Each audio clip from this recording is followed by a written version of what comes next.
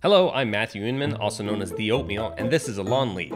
We're the creators of Exploding Kittens and Throw Burrito, and I'm here today to tell you about our new game, Hand to Hand Wombat.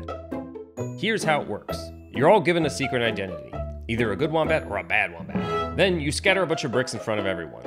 Everyone closes their eyes, and the good wombats build towers by stacking bricks together.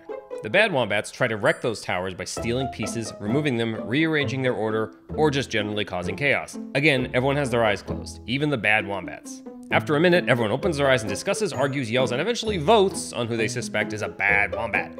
After a few rounds, the good wombats must complete the towers before too many of their teammates are eliminated. Otherwise, the bad wombats win.